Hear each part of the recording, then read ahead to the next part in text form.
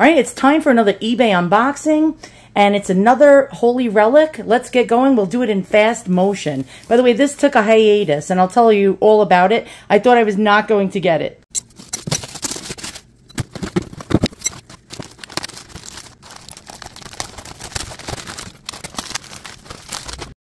All right, so for the unveiling, and this comes with its original Monstrance, really cool. And let's get in there close if we can. And we have, oh, can we zoom? Let's see. We have Saint Raymond, I believe a Penyafort. Don't know if I'm pronouncing that right. We'll do a story about Saint Raymond. Now, this is silver going around the Theca. It's like a coin silver. It could be cleaned. And somebody put cotton inside this. I could take this out. And I want to see if it has the stamp. Now, some people are getting angry at me in my previous video showing these relics. They're saying I should donate this to the Catholic Church.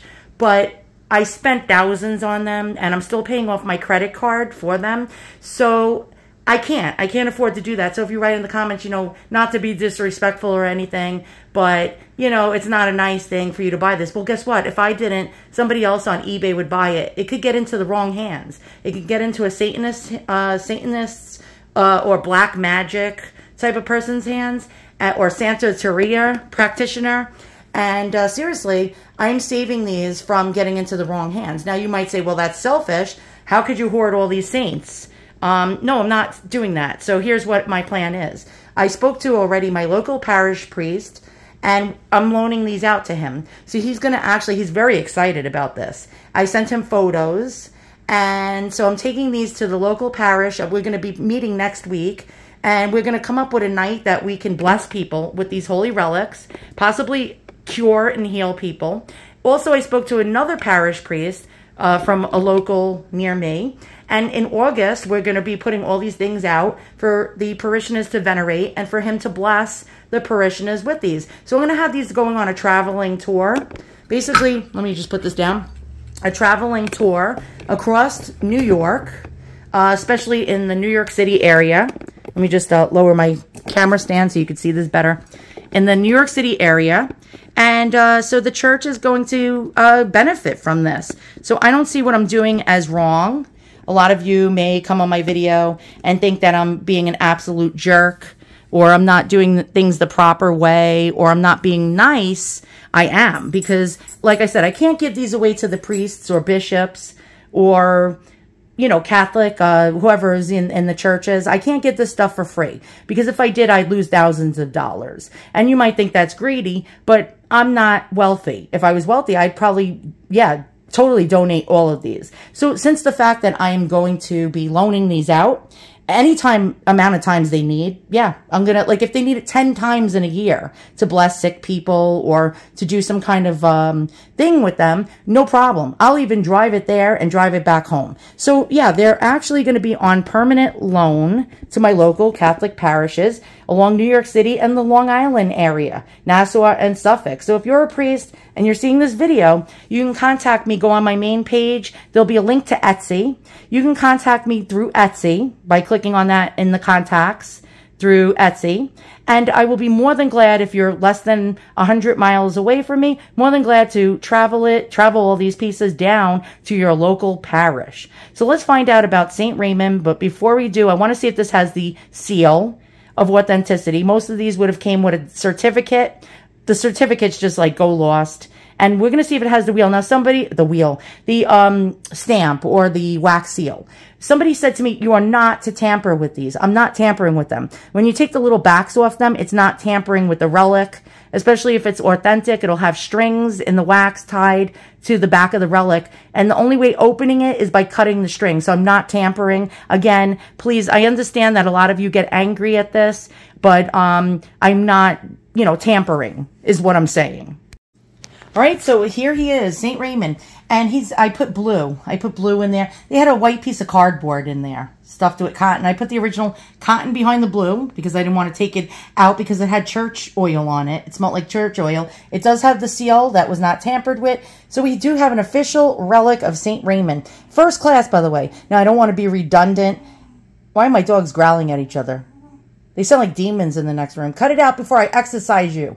Okay, and so I don't want to be redundant, so if you already watched my Relic videos, I will have to tell you again for the newbies. So I apologize to the oldies. So basically, first class and second class and third class relics. This is a first class. It's the best class. We always know first class, even on the airlines, is the best class. First class, it's a piece of the body of a saint. So it could be a piece of hair, a piece of scalp, an eyeball, a fingernail, a toe, a piece of the skin, a piece of their heart, a piece of their brain, a piece of their bone. In this case, it's a flesh. It's a flesh one. That little dot on there is of the body. First class. Second class is something they touched in life or wore, like a veil or a pair of shoes, slippers, socks, a belt, a ring, anything they basically touched or wore in life. Third class. So basically, I would take this third class relic, by the way. It has the soil from the catacombs in Rome. And I would touch it to this. Let's go ahead and do this. To this first class. And say it wasn't third class. It was just a regular crucifix. Now it becomes a third class. It's a third class relic now. It already was. So let's find another one that is not. Here we go. All right. And we have this beautiful, beautiful, lovely, gorgeous Italian micro mosaic crucifix. And it is no class. And let's go ahead and make it first class. And now, no, third class. I'm losing it. It's a third class relic crucifix now. There we go. And we do have Saint Therese, the little flower. In this one, first class relic. Don't know if you can see that. That's the bone right in the center. Really, really cool stuff here. All right, so please don't blast me in the comments that I'm doing terrible, horrible, no good, very bad things. Seriously, take your judgment and bring it somewhere else, because I am bringing these to my local church to have them venerated amongst the parishioners to bless them. I'm putting these out on loan. They're definitely going out on loan shortly. I'm in cahoots with 2 different Catholic priests at 2 different churches in my local area already, that they're very interested in having these out and blessing people with them. So I'm not selfishly, hoarding, okay? They'll be loaned out as many times as needed. Let's talk about Saint Raymond and a fact that I thought was the coolest thing about this priest. And let's go ahead and segue over. Okay, don't know how true this is, but apparently Saint Raymond, right here, by the way, sailed on the ocean with his cloak, and his staff was fashioned into a sailboat. I don't know if it's a true story, boys and girls, but there appears to be witnesses. And let's find out. We'll go watch the story of Saint Raymond if you're not too bored. Today's saint took full advantage of the opportunities his long life presented him.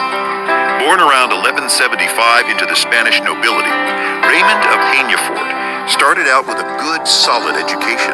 By age 20, he was teaching philosophy. A decade later, he had earned doctorates in both church and civil law. In his early 40s, he joined the Dominicans. Less than a decade later, Raymond was called by Pope Gregory IX to serve as his confessor. Raymond also organized a collection of church law. At age 60, Raymond was appointed an archbishop, but within 2 years, he had resigned in the hopes of getting some peace. The Dominicans then elected him to be their superior. Raymond gave the post his all, working hard, visiting all of his fellow Dominicans on foot, reorganizing their constitutions. In his last 35 years, he worked to oppose heresy and to convert the Moors in Spain. He also encouraged Thomas Aquinas in his writings. Raymond of Penyafort finally retired in 1275, his 100th year.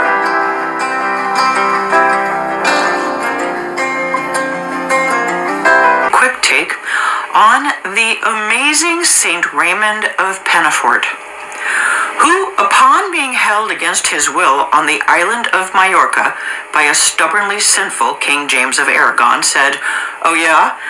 then bowed his head in prayer and calmly spread his cloak upon the water, and tying one corner of his cloak to his staff, and making the sign of the cross over the makeshift craft, he fearlessly stepped on and sailed upon it across the Mediterranean Sea to Barcelona, a distance of 132 miles. It's recorded that it took him 6 hours to make the trip. and it's a recorded historic event. There's reportedly a tower and chapel on the site of his landing on the shore. Can you imagine it?